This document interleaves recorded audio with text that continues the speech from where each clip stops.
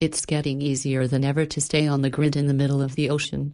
Carnival Cruise Lines, CCL, unveiled a long-range broadband system Monday designed to jumpstart internet connections on its 101 ships. Passengers have had access to spotty satellite-based internet for years, but Carnival says the new system will offer smoother connections and the ability to engage in bandwidth-intensive activities like streaming video. Ramon Millan, Chief Information Officer for the company, said Carnival faced a technical challenge similar to that of the airline industry, which has been gradually increasing the in-flight Wi-Fi speeds available to passengers.